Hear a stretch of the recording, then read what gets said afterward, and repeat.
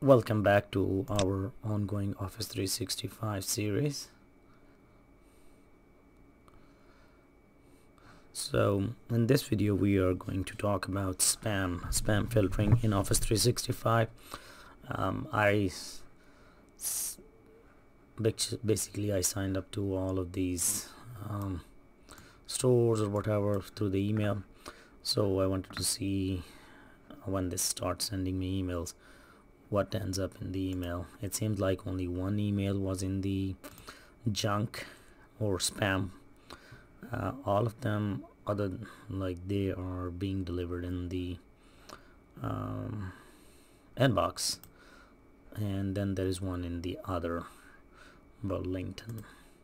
So basically the spam, when the engine detects like the server, like they have data from hundreds and thousands of users, or when they detect that this email is being sent from a suspicious IP, or it has keywords, or there is a code in it, then they collectively they scan all of them and then start putting emails. So now this may not be, but because it's coming from a really weird domain and all that, so it is, I know it's a legit business, it's actually business here in Ohio, but just because of like how they operate and whatnot, it just marked as spam. Like, so let's go to the Office portal and see how the spam is managed in Office 365. So you have to go to the admin section and you have to go into the Exchange, because Exchange is the one that governs or takes care for everything email related. So it should be under protection, malware filter. Oh, okay, I have to make a video about this as well. I'm gonna talk about this one, but this is like at the moment it's the biggest threat after viruses. It's crazy. They actually demand money to remove this from your computer. So let's go to the spam filter here. So we have two things. One is the spam filter, the other one is out spam. We're gonna talk about both of them. What's in connection filter? Alright, so I'm gonna look into it and then make a video. So let's do the spam.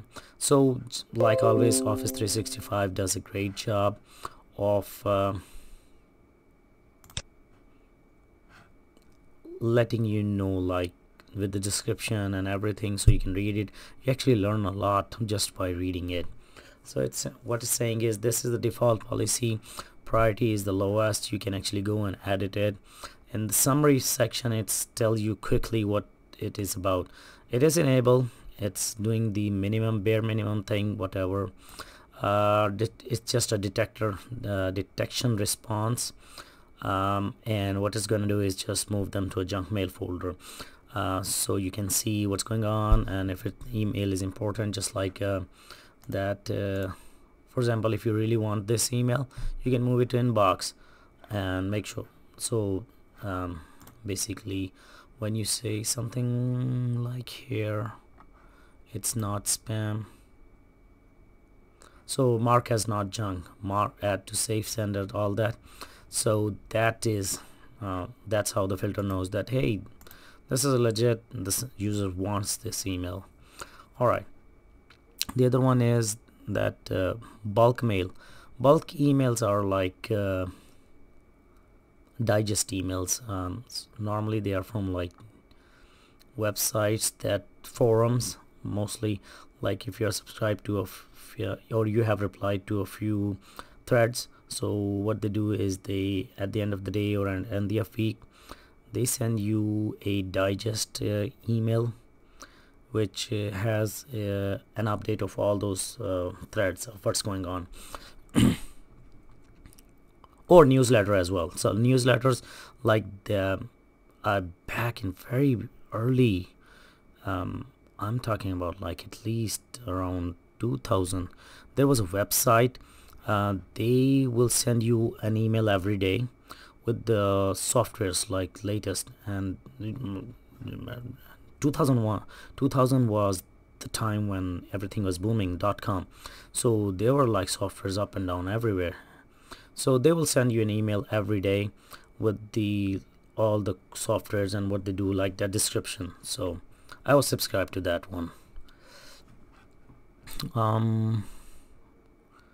Next one. So threshold, we're gonna see what it is. It's a 7 default value. And senders block list, senders, oh, okay, and allow list.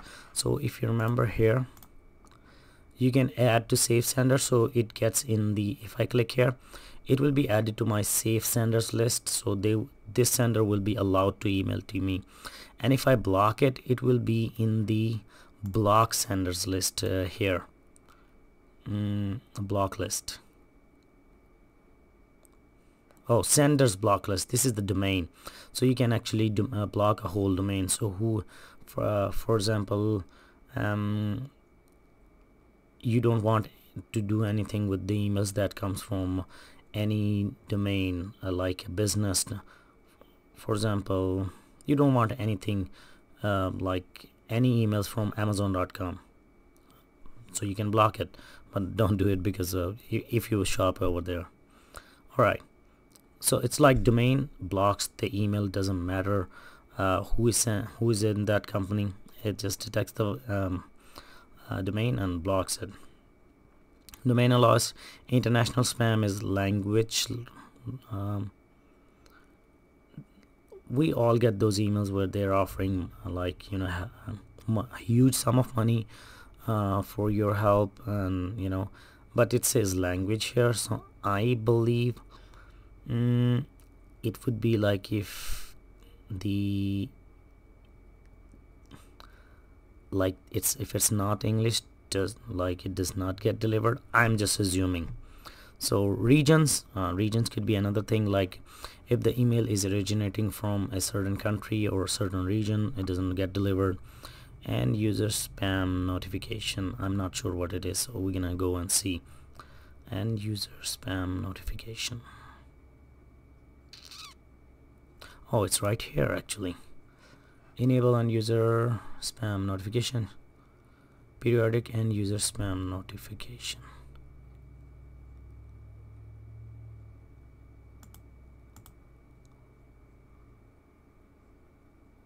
I am really not sure what it is. There is one thing yet that's being done with the system admins. Basically, they intentionally send you a phishing email with something stupid in it, like your inbox is almost full, or hey, your password is expiring, something like that, and there is a link that you can click, something like that. So basically it's just a phishing email. I don't see phishing here, so it's just like to get the information from you, but since it's your system admin is sending, so there's no harm done even if you click on it, but don't. Basically they want to train you not to click on them. I thought that this would be this one, but when I see that 3 per day, no, this is something else. I'm gonna search end user spam notification. Let me go ahead and do it right now. Let me pause the video. Alright, so it looks like the end user spam notification is a list of all the spam messages. Okay, that has been quarantined. Like there were spam emails, messages bound to that user, but they have been captured and quarantined, so it will send them a notification, just that.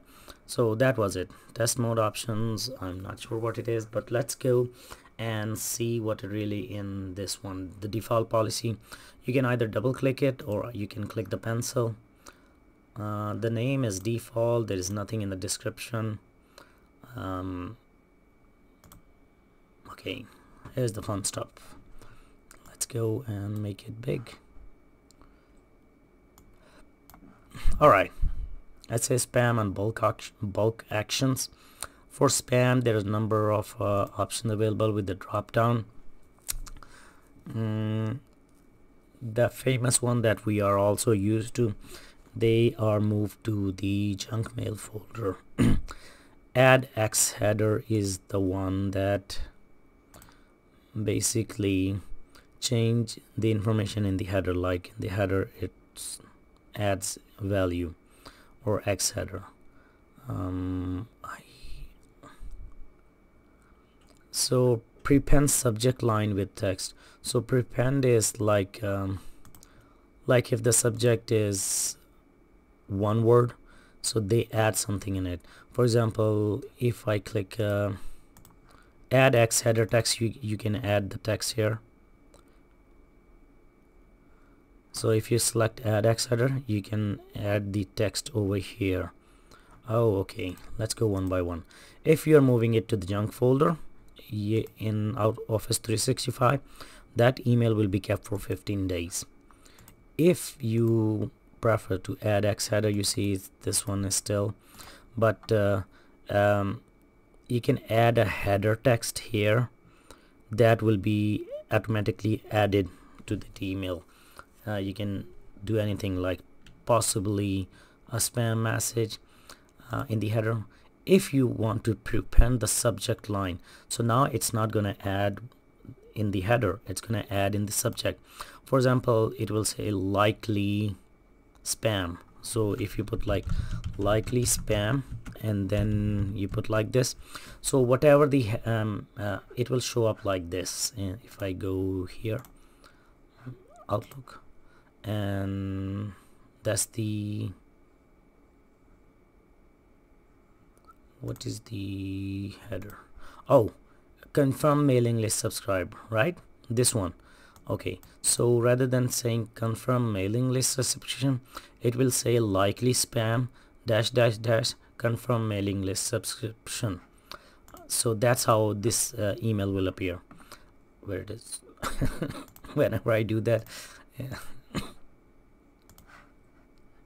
All right, so the next one is like it will say confirm, like all right, so I was going to write it, but that will confuse you. So basically this part will be added in front of the subject of that email message. Last redirect messages to email address. So if an spam is detected, that is a spam email, so there could be a mailbox that is set up that all the spam will be go there and for the review, for somebody to review it, or it's just like sit there. Delete message, this one is like a bit strict, like maybe it's not spam, but as soon as it's received it gets deleted. Quarantine, so if it is a spam, it will be quarantined. I want to make it quarantine because I want to make another video how to find, if you know, actually it happened to our at work. I'm in Columbus, Ohio, so we have the Ohio State University. A gentleman called and said that he is getting emails from everybody except for his Ohio State domain, and I thought that maybe he has blocked the domain. So I had him checked, go into the settings and check the safe sender list or allowed sender list and block sender list. Has he first I made him check if the block sender list has that domain. There was none. Then I asked him to add the osu.edu domain to add to the safe sender and allowed sender list, and he was still not receiving. So he was receiving emails from everybody except for that. So with the help of the leads, I had to escalate it for the follow-up through by the engineers. So I wanted to see, like, basically I was told that they can actually trace the message if it's coming in. We had to get the header information from him, and I wrote everything down in the that escalation ticket. So basically what happens is that they can actually trace if an email incoming email, where it got stopped, like why, at what point it gets blocked and not moves to all the way into the intended recipient's inbox. So I'm gonna leave it to in quarantine, so if Ollie gets any spam, it goes to quarantine and we can do the trace thing. And high confidence email. Okay, spam is what is likely, like this value auto auction email. Let me go and click on any link, confirm subscription. So they start sending me email. All right, let's preference as well. Ali update. Yeah, start sending me email that gets stopped in quarantine, and I can trace that. All right, so let's go back to our spam again. All right. So there's a spam and then high confidence spam. I read up earlier on this one. So basically spam is what could or may or may not be spam, but high confidence spam is like what I talked about earlier. They have data from all of these like hundreds and thousands of email inboxes. They know that if they detect, hey, this guy, like all of us, how many people do we know? We have like maybe 2 or 3 dozen family members that we don't care to send emails, like once in a blue moon, whenever there's occasion like Christmas or something big, or your local whatever festivities, you might send here and there an email. And for your coworkers, yes, you do use a lot of emailing, but you use your own like your company domain. You don't use your personal email. So if this the engine like Microsoft's whatever they have built in the backend detects that hey, this address sends to emails messages to like thousands of people or hundreds of people, it's more than unlikely that he or she knows, or the that email owner knows all of them. And if they're, especially in their different region, they have like different countries, so that's high confidence spam, that they are confident that it is spam. So for that there is different option. Again, everything same, and they are giving you an option like, if we back that this is highly likely to be spam, what you want it to be. So again, move to junk mail. I'm gonna leave it over here.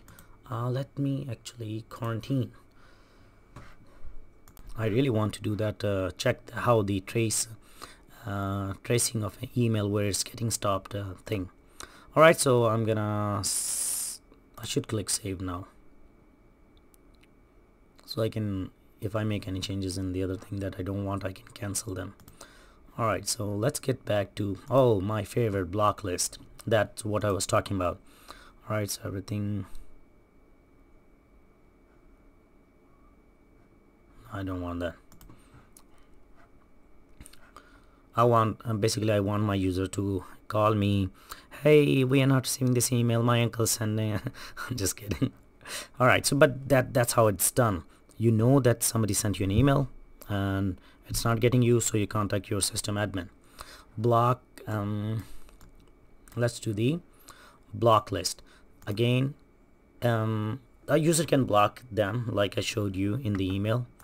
They can click on right here and they can block or save, but that's individual. What if you want to do that again? All right, so you want to add an individual. Maybe this individual is a, like we are at our work, we have some not so happy customers, and if they get a hold of your email, what they're gonna do? They're gonna start spamming you, like they're gonna start sending you stupid emails. So you can add their email address, for example. Right there they've given the option as well, but say like, my name is Imran, so for example imran@gmail.com. This is not my email address, by the way. So you can add okay, and you see now this sender, he's happy that I am catharsising. I'm doing my catharsis. I am venting basically. Okay, and he is sending all these not so fun emails, and he's thinking, hey, okay, I'm venting, I'm really giving them a piece of my mind. But he doesn't know that we have blocked his email address. So even though he's sending, they are simply going straight to not being delivered. I don't know where they're being deleted or they're being quarantined. We can find out. Actually, I can add one of my email address. Yeah, I should do that. No. Okay, that was good. So I can put my email address. Should I put this one? No.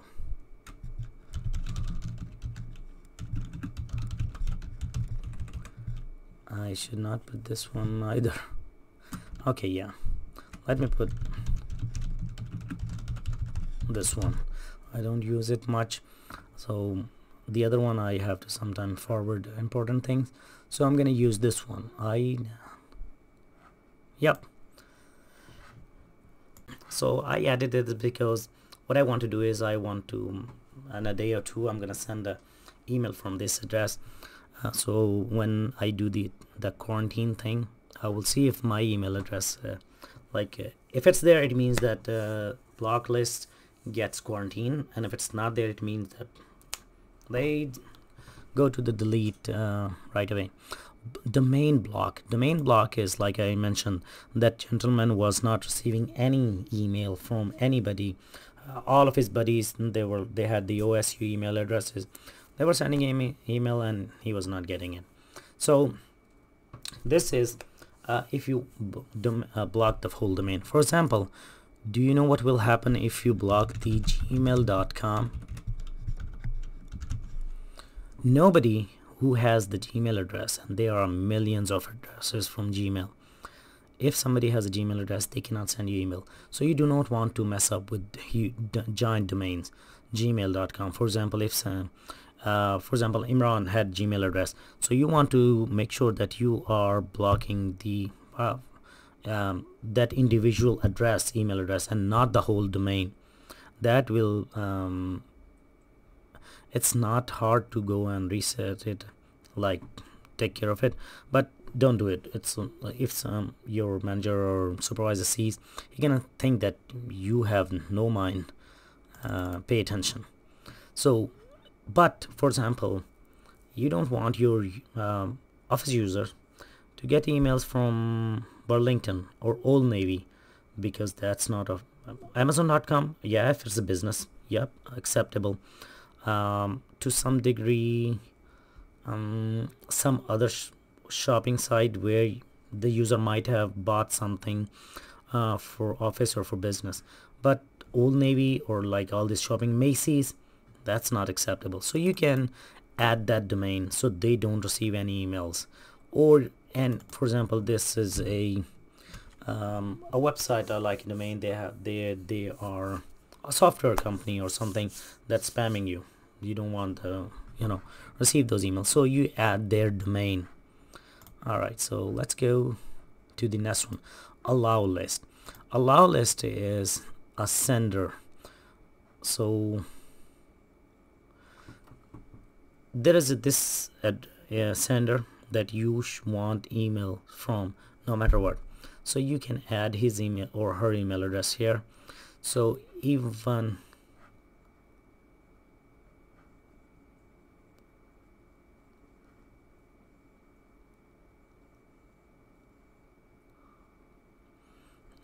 okay.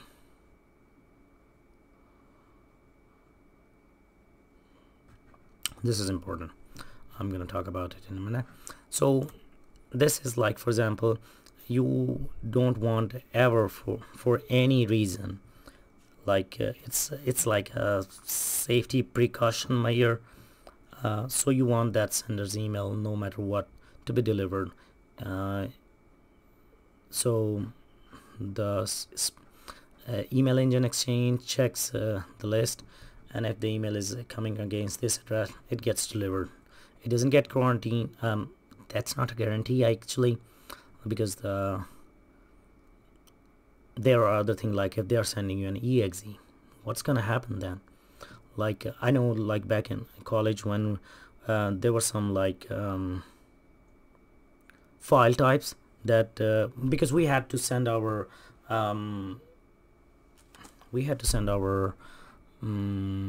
assignments through email, like we would send it and and work it on. But as long as the email is Microsoft document or Excel or like a text, then it gets delivered. But if it was an exe, it won't, or a zip file as well. The reason was that we were like doing the C number C plus.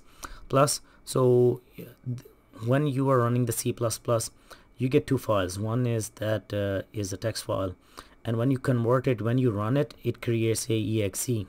So basically when you run the exe, it shows you the result. So whenever we send that one, it will not be get delivered.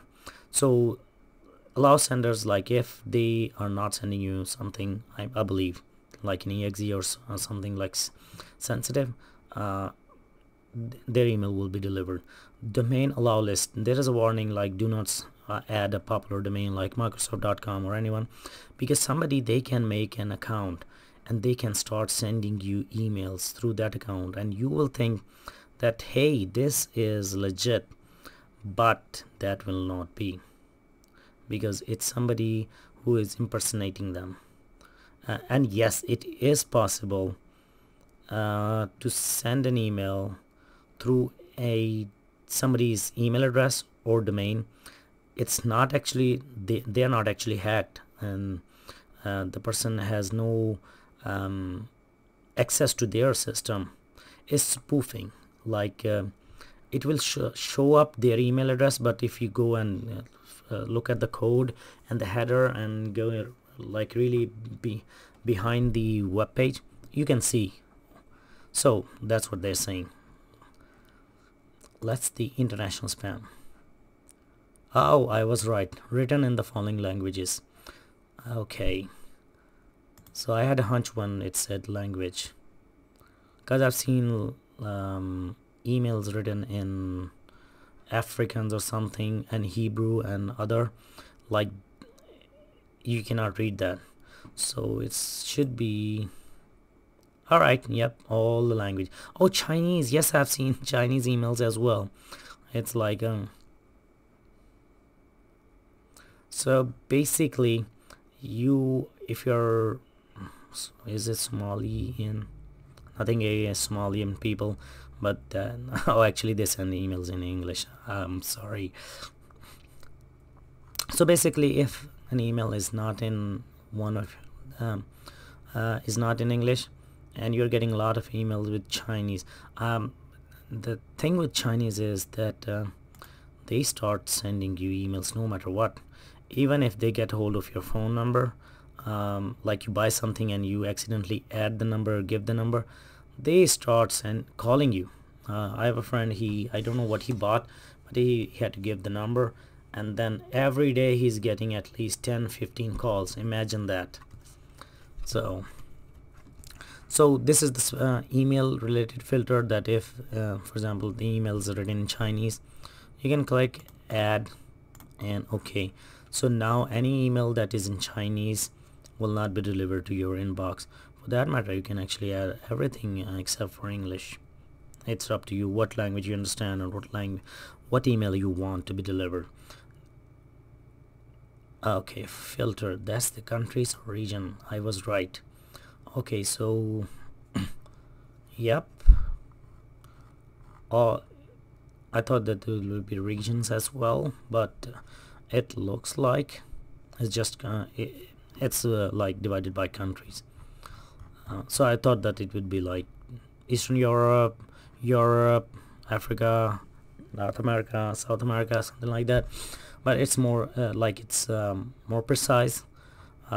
It's like through the country. So if an email is originating from Albania or any other country for that matter, Australia, big country, so you will not receive that email.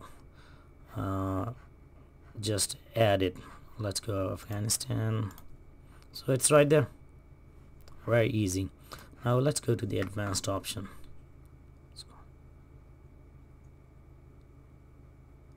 Oh, okay. So like I was saying, IP biz or info website. Nothing comes out of biz or info website. VB script iframe. All right, so let's see this one by one. So you see, excuse me, sorry about that. Let's go. It's again starting. So if how this works, image links to remote site. You get emails, and back in the day you had to reply to them. Now what they do is they put images in the email. So basically when that image loads in your browser, they get, like, it's set up through their web servers or whatever, that they get the notification that you have seen it. It's a way of them to knowing and verifying that you got this email and you have viewed it. Numeric IP address in the URL. So if the URL, you see everything is numbers, right? So if there is like basically this name has a number behind it, so you can actually check. So how it works is that either you can use, for example, either you, when you type in google.com, you can actually type in that Google's numeric IP address as well, and it will take you to Google. You see, that's it. If that email, that URL is a numeric address, that's fishy. Like the general rule is everybody or all the URLs, they are like human readable form. Let me show you actually. So if I go to Google numeric IP address,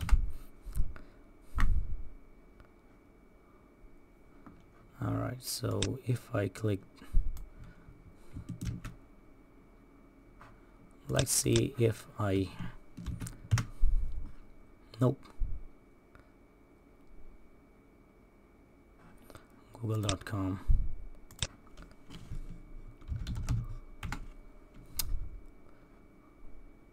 No, that's the DNS, it's not understanding me.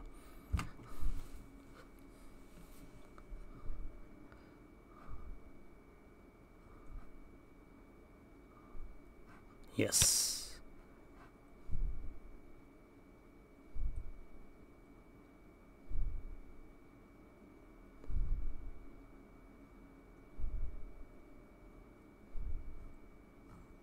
Hey, let's see, 8.8.8.8. Why does it make me? That's their DNS and not the google.com. They're giving this. Okay, right there, I think. So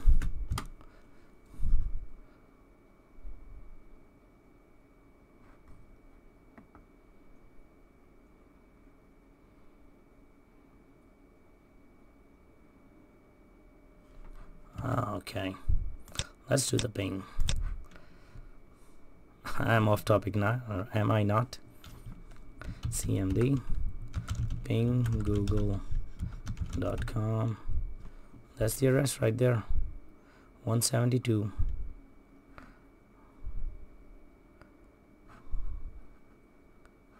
217.8.206. So 172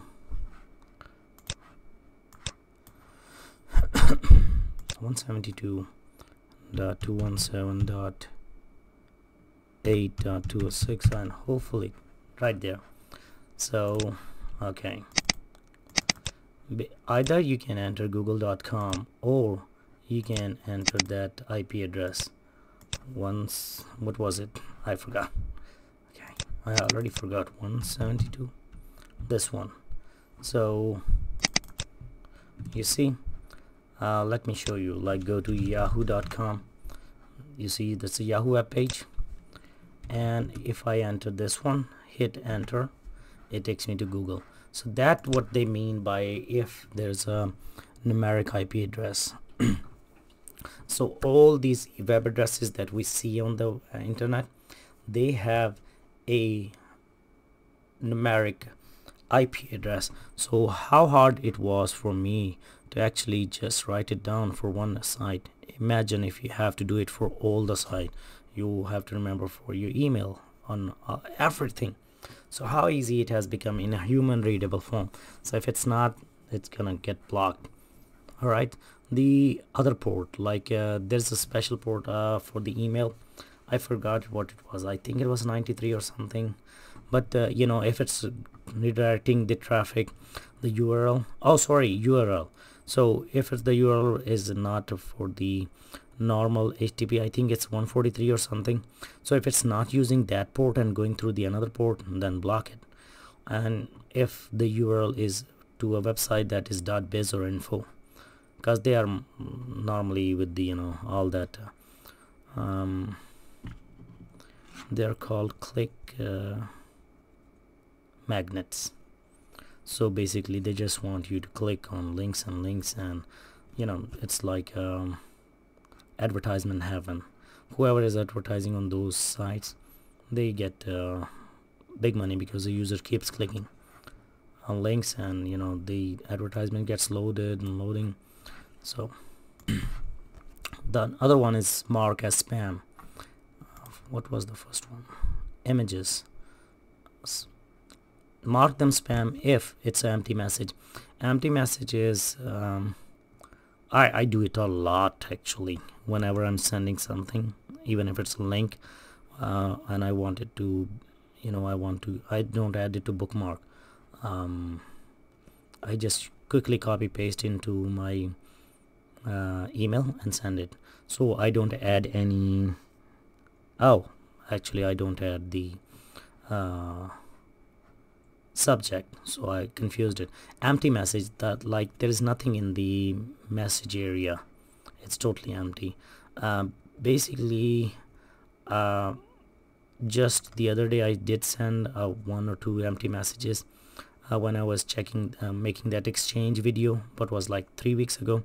So I just, you know, type in the address and send it. I was just checking if this it gets delivered or not. So I think it's exactly the same empty messages, whether they want to check like what I was checking is if I don't get a like message from back in the day, you would get a message from the webmaster or mail master saying that this email is undelivered. So I was waiting for that email. I think it's exactly the same thing. JavaScript or VB scripts, we all know that scripts can be run, and in the web browser they do different things. Some of the people, they simply disable them. I used to do that, especially with the when I was like annoying pop-ups that they come up, or you know, to click. The only way to get rid of them is if you disable scripting. Frames is it gave me backflash again around 2000. So when you are developing websites, frame is basically a page within a page. So basically you can add a frame on this area, so you can add all the information around, and this frame is a website of its own. It could be like another page over here, or another website over here. It's totally like that's called iframe. Object tags, I have no idea. Objects are like, it's something with the HTML. I'm remembering something, but I'm not sure. Embed tags is like the most common example would be when you embed your YouTube video to your blog. So when you get that code and you paste it, that's basically you're embedding that video. The other option, the other example is when you do the Google AdSense, you get that code, remember the embed code, and you put it in your code. That's embedding.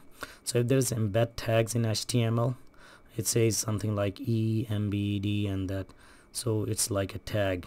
When it detects it, it gets detected, that email goes to the spam. Form tags, forms, it's everything we do is a form. Like when we sign up for the email, that's a form you fill.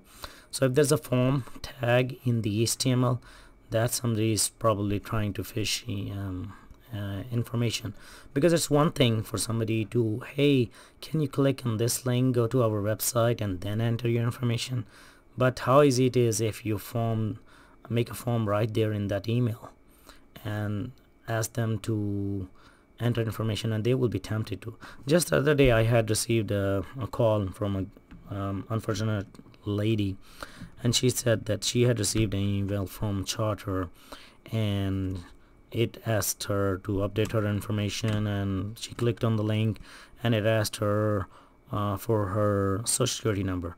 And as soon as she said that, I told her, that email was not from us. We do not collect social security numbers ever.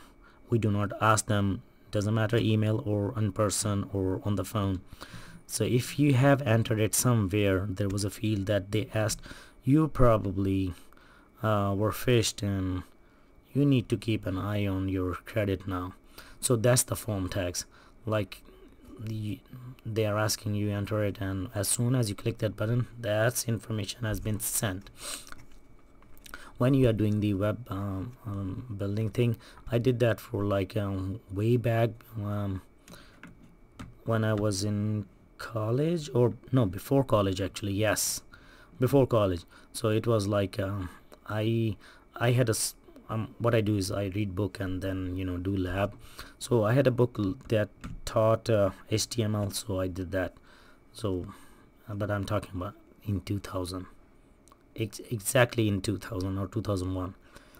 So web bugs is like the bugs that are on the web and they spread through HTML or the website. Like they say, hey, don't go visit that website, it can affect your computer. So basically what happens is when you go and you visit that website or you open that email, you see it was huge back in early 2000s. You open that email, the bug gets copied into your system, and it starts sending emails to everybody in your contact list, and they get infected, and it's spread like a wildfire. And this one is the apply sensitive word list. So this is what I was talking about. Like if you know that this is one user that he is angry at you and he does not so happy, he gonna start sending you some emails, and he might use, or anybody might, once he does it and he uses some strong language, you block him.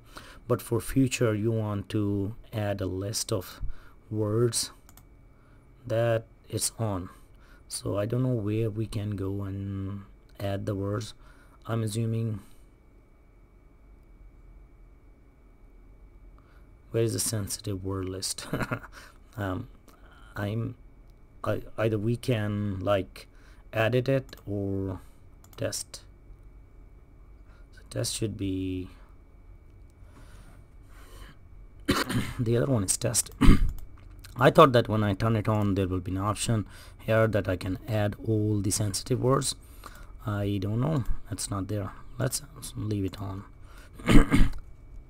So sensitive words, if it's like strong language, something like that, it's there. The email is going to straight to the spam. SPF record and conditional sender ID filtering and NDR backscatter, I have no idea what they are. Non deliverable recipient backscatter. Alright, so I have no idea, I'm just making stuff up. All right, so even if they are important, I'm pretty sure that the admin or your, they will tell you, or when the situation arises, you can do a quick Google search and learn them. Test mode. Oh, I saw test somewhere here. Yeah, test mode option.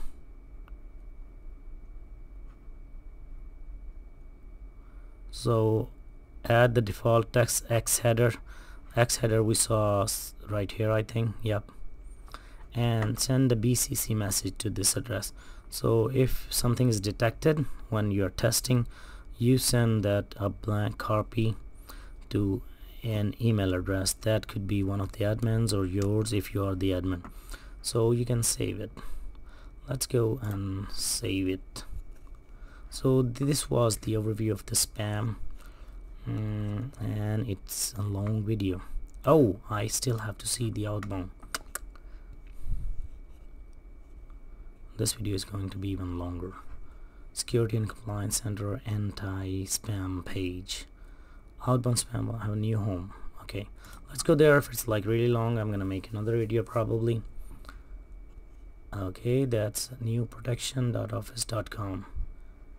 Anti-spam setting. Is it loading? What it's doing? Okay, it's loading. So here you can either create a policy or create an outbound policy.